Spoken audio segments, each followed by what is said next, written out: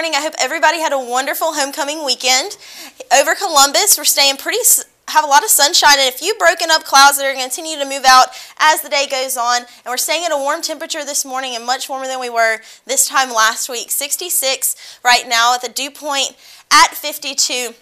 Now those mostly clear skies are going to continue to break up as the day goes on, and you can see that right here on the satellite and radar. But the cause for our weather later on in the week is going to be what's out here towards our west. There is a slight risk of some severe weather in northern Texas and southwestern Oklahoma for later on today, and that system is going to continue to push out as the day progresses.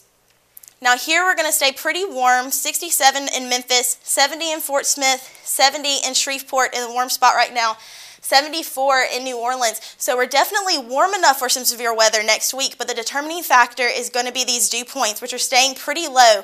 53 in Tupelo, 52 at the Columbus Air Force Base, 54 in the Golden Triangle, and 58 in Greenville. And with these dew points being so low, it's going to cause those severe weather chances to diminish just a little bit. Fort Smith right now experiencing some of that severe weather, but as the system pushes through Tuesday night into Wednesday for our area, it's going to break up just a little bit, causing us to just have a few thunderstorms and scattered showers throughout the day Wednesday, and into the afternoon it's going to push out and leave us with clear conditions for the rest of the week.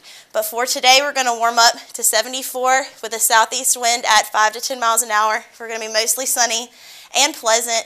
For tomorrow, as those clouds start to build in, we're going to cool down just a little bit to 53, and that southeast wind is going to stay the same, 5 to 10 miles an hour.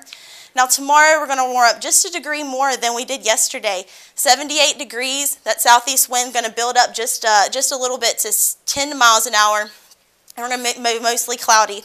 Now for the rest of the week, here are those rain chances for Tuesday night into Wednesday, and highs at 71. Thursday, those rain chances fall out, and we're going to be left with sunny skies Thursday, Friday, and Saturday.